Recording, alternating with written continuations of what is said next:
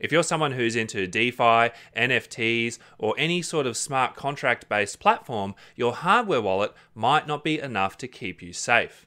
Traditional hardware wallets like a Ledger or a Trezor are primarily designed to help you secure sending and receiving funds. But once you start doing things like signing smart contracts, you all of a sudden start having to put your trust back into your wallet software. Most hardware wallets on the market force you to do what is called blind signing. That means you are having to sign and approve a transaction without being able to see what is actually in there. What this means is if you have malicious software on your PC, you might actually be signing a transaction that will send some funds to someone else. And this is not just some theoretical risk, this has happened. So in this video, I'm just going to run through that process and show you what this looks like to sign smart contract transactions on a Ledger, a Trezor, as well as a Keystone. And I'm also going to run through how to set up and use the smart contract verification on a Keystone hardware wallet. And if you haven't already done so, hit subscribe, and that way you can stay in the loop for content I make to help you find your way in the crazy and often hostile environment that is cryptocurrency. So what I've got here is a Ledger, a Trezor, and the Keystone. And I actually have all three of these devices set up with the same seed.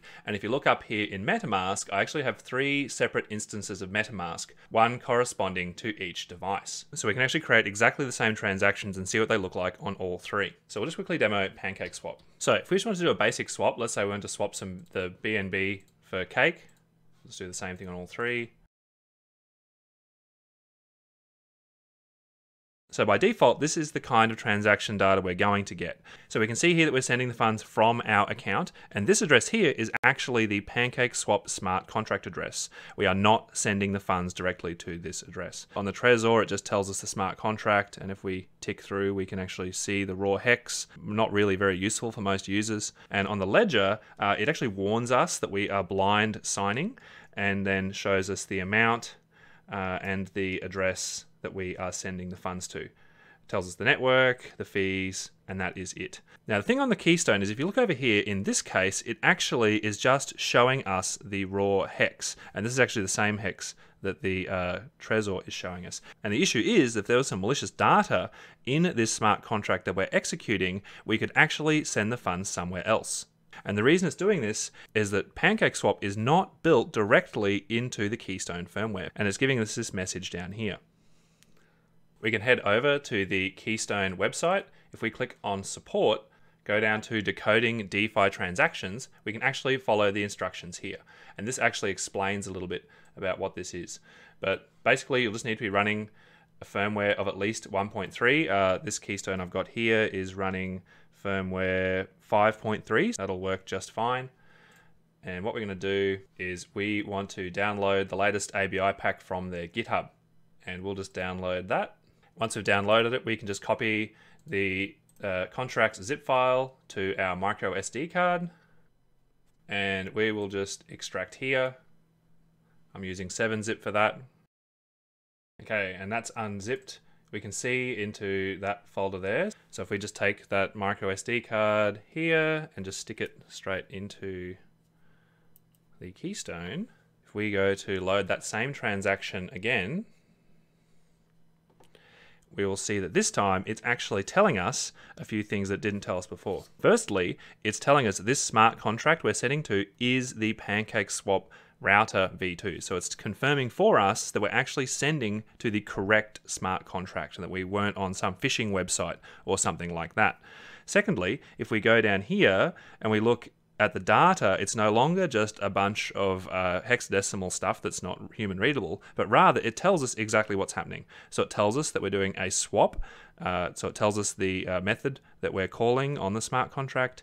It actually tells us the amounts. It tells us the path. So, you know, this could change depending on what sort of swap you're doing. But most importantly, it tells us that it's coming back to our wallet address. Because if someone had tampered with your version of Metamask, or again, you're on a malicious website, you might be doing a swap, but it might not be coming back to your wallet. It might be being sent to someone else. So that tells us this information here that we need to see. So now we can actually sign that with confidence rather than just blind signing and hoping for the best with a Ledger or a Trezor. If you're someone who just has a Ledger and a Trezor and they're into DeFi and don't want to spend any money, I think the key takeaway as well is take the time to check that data tab in Metamask. You know, it will protect you from a situation where you might be on a phishing website. So if you're on a sort of fake version of Pancakeswap or whatever. However, again, I need to emphasize that just checking that data tab in Metamask in your browser will not protect you in the instance of there being either some malicious code going on in your browser or in Metamask itself. And no amount of antivirus software will protect you from this sort of thing. Anything you see on your computer screen cannot be trusted, okay? It can be tampered with by malware. All the information that you're loading onto the microSD card is found on the Keystone smart contract data registry. And what I put on there just before was one of these releases that I downloaded. But if you want to know whether your specific smart contract platform is supported, you can actually see all the different chains and all of the different specific projects that are supported. So for example, if we go into Binance Smart Chain, we can see that it's got all of these smart contracts for Pancakeswap. And this one right here, ending with 24E, is the one that we are using right now. And that's actually and you can actually see here the information that is being loaded into your Keystone that is being used to verify these transactions. The other really powerful thing about the way that Keystone have done this is that if the DeFi project you are trying to use or the smart contract you're trying to interact with is not supported just in either the firmware for this natively or in the big file that you can, one of the releases that you can download, you can actually put your own smart contract information on the microSD card and use it. For example, if we go to the crypto.com DeFi Swap, we can see that while this transaction is decoded correctly in Metamask, which is great, it is not decoded on the Keystone at all, even with all of the extra data in there on the microSD card. So basically what we can do is we can go onto Etherscan for the smart contract address. And if we just click on the data tab and click on that there, it'll take us straight to it. So this is actually the crypto.com DeFi Swap smart contract. And you can actually see that this address here matches the one that we're seeing on our hardware wallets. So this is the smart contract we're interacting with. We're going to get the micro SD card. So we are on our micro SD card, the one we had before. And the first thing we're going to do is we're going to go into the contracts folder and we're going to create a new folder called self_define. Self-define. We're going to go in there and look, I'm just going to right click and say new text document.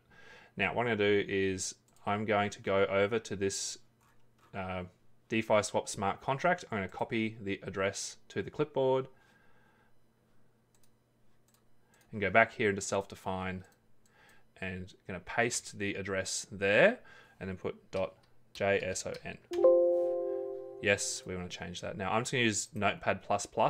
So we're going to start with this stuff here and we're going to put it over here in Notepad++. We're going to go back to Etherscan. We're going to copy the address and we're going to just stick that in the quotes there for address. We'll get the name just from here. So we'll copy that, paste that there. Okay, now for this ABI, what we're going to do is we're going to scroll down to contract ABI and we're just going to copy that to clipboard. And I'm just going to select those two square brackets and I'm just going to paste the ABI straight in over the top. And there we go. So it has now put all of that ABI data in those square brackets. And now if I just hit save and stick that microSD card in, if I go back onto the Keystone now with that microSD card in and I scan that same transaction that I had before, you can actually see that it has pulled that information off the SD card that I just put on there. So now it's verifying that I am sending the funds to the correct address. So that's the Crow DeFi Swap router. That's the name that I gave it in that file. And if we scroll down, we can actually see that it has decoded all of the information. So it has decoded that I'm doing a swap. It tells me that I'm going from ETH to whatever token that was, AVE, and we can confirm that it's coming back to my address. The great thing about this is because Keystone have all of this information just on their GitHub, anyone can actually contribute smart contract information onto it. And this is great because it means that either the development team for a DeFi project or the community itself can help create and share these smart contract definitions in a way that increases everyone's security.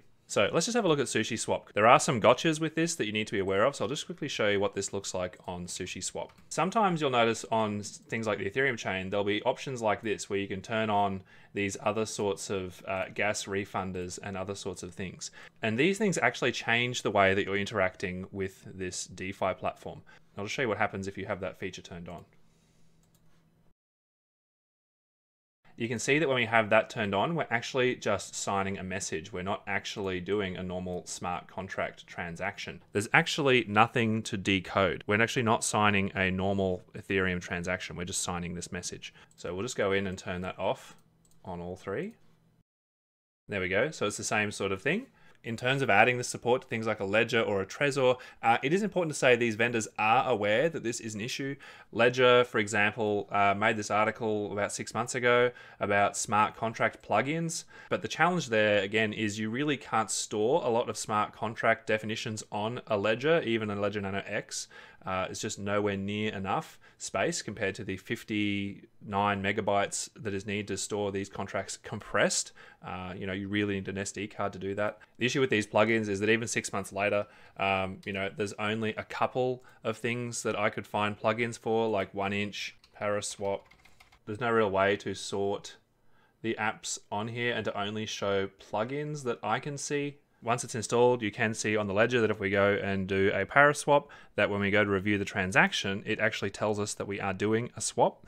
It tells us how much ETH we're sending in, how much USDT we're going to receive out, as well as confirming the fees and everything else. So if you go to Ledger, there is at least an option to verify some of the DeFi transactions you're going to do. But again, support that I've seen for this is not very broad. This smart contract verification was also a big feature of the Grid Plus Lattice, which I noticed was also recently added into Metamask. But the challenge with this device is it is very expensive. Either way, this is something that vendors across the board realize is an issue, so you can also just keep an eye out for other sorts of improvements and products that are likely to come out over the next little while. So there you go. I hope that clarified both what it even means to verify smart contracts and why it's important. Once you've got your smart contracts loaded onto the device, either in the firmware or on an SD card, it means that even if you had malicious software on your PC, or malicious version of Metamask, or you're on a phishing website, you would be able to see that and notice it when you're verifying the transaction details rather than just blind signing and hoping for the best. This functionality is available for any of the different versions of the Keystone device as long as you're running the multi-coin firmware. And if you think a Keystone would be helpful to boost your security and would like to help me out in the process, I've got an affiliate link in the description. If you've got any questions about how this smart contract stuff works on any of the hardware wallets you've seen me using in any of my videos, definitely just ask in the comments. And likewise, if you've had any experiences, positive or negative, trying to do this with a Keystone or another device, definitely would love to hear about that too. Thanks for watching. I hope that was helpful. Hit like if you think that other people would find this video useful, and hit subscribe if you'd like to be kept in the loop about future content I make that helps people stay safe in the crypto space and to recover if they get into trouble. If you have any questions about this video or a topic that you'd like me to cover, just leave a reply.